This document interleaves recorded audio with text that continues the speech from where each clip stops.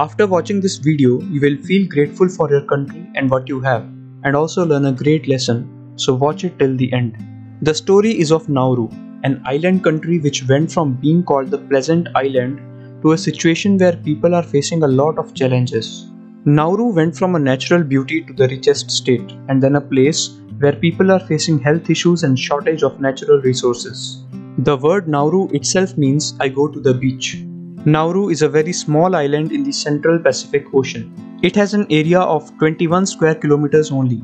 For comparison, India's smallest state Goa has an area of around 3700 square kilometers. Currently, it has a population of around 10,000 people. Historically, Nauru was inhabited by 12 tribes, which is represented by the 12-pointed star in the country's flag. People practiced aquaculture and caught milkfish found near the islands. This provided them with a reliable food source. Then in the year 1798, the British sea captain John Fern reported sighting Nauru and called it the Pleasant Island because of its attractive appearance. Around the year 1826, Nauruans started to have regular contact with Europeans. They sent fresh drinking water and other natural resources to Europe. They traded food for wine and firearms from the Europeans. This trade will soon become one of the major reasons for the decline of Nauru. In 1878, the Nauruan Civil War happened. People wanted to remove the then King Aveda of Nauru. The war escalated because even the tribal families had weapons now. At the start of the war, Nauru had a population of around 1400, whereas after the war, only 900 native inhabitants were left. Around one-third of the total population was killed. In the year 1888, after an agreement with Britain, the Germans took over Nauru and ended the civil war. Germans established the kings as the rulers of the island and ruled it for around 3 decades.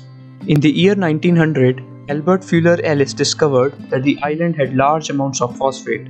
This discovery would prove to be a major turn in the history of Nauru. Pacific Phosphate Company sent the first shipment of phosphate from Nauru in the year 1907 by agreement with Germany. While this was going on, World War I broke out and Australian troops captured the island in 1919. It was agreed that the island would be administered under the governments of the United Kingdom, Australia and New Zealand. People of Nauru received royalties for letting them mine their land. The money which they were offered was minimal compared to what the phosphate was actually worth. Nauru had become a hotspot of phosphate. Australia and New Zealand were making good money off this phosphate because their economies were majorly agriculture based.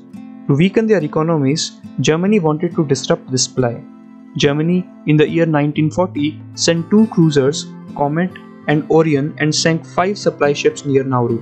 They bombed mining areas and oil storage depots. In 1942, Japanese troops occupied Nauru. They deported around 1200 Nauruans to the neighboring island of Chuuk to work as laborers. They set up a strict regime there and started building defenses and airstrips. Whoever did not follow their order was strictly punished. It was only in the year 1943 that attempts were made by the US and Australia to take over the island. The retake started with the US bombing the 2 Japanese-built airfields. Nauru was finally liberated in 1945 by the Australian Army and Navy. In 1947, the administration came back to Australia, New Zealand and the United Kingdom under a trusteeship established by the United Nations. Although it was Australia alone that exercised the administrative power. By 1968, around one-third of the island had been mined. The Nauruans were living along the edge of the island since the inner plateau had been used for mining and it was inhabitable. Although phosphate mining was not a direct theft, a lot of things felt like human rights violations. First, the amount paid to the Nauruans was considerably low compared to the actual price of phosphate. Also, the mining had destroyed the island and made it difficult for the people to live. The Australian government, to provide a solution as an obligation, offered to acquire the coastal Curtis Island, which was considerably larger than Nauru, and give them freehold over the island and to make them Australian citizens. But the Nauruans rejected the offer and instead asked to let them establish an independent nation in the Curtis Island, which Australia didn't agree to. So, the Nauruans chose to become an independent nation in Nauru itself and to operate their mines themselves. After taking over the mines, Nauruan people became quite wealthy, at least on paper. In 1975, Nauru's Phosphate Royalties Trust was valued at over $1 billion. It is interesting to note that this was the time when the GDP per capita of Nauru was the second in the world, first being of Saudi Arabia. Because of this sudden and unimagined wealth, a lot of stupid things happened. The government bought cruise ships, aircraft, and overseas hotels. Expensive sports cars became another obsession. People started to own luxury cars, even though it took only 20 minutes to take around the entire island. A guy imported a Lamborghini only to find out he was not able to fit inside. People went to the shops, bought a few things, paid with the whole note, and won't take back the change. The government did not collect taxes from the people.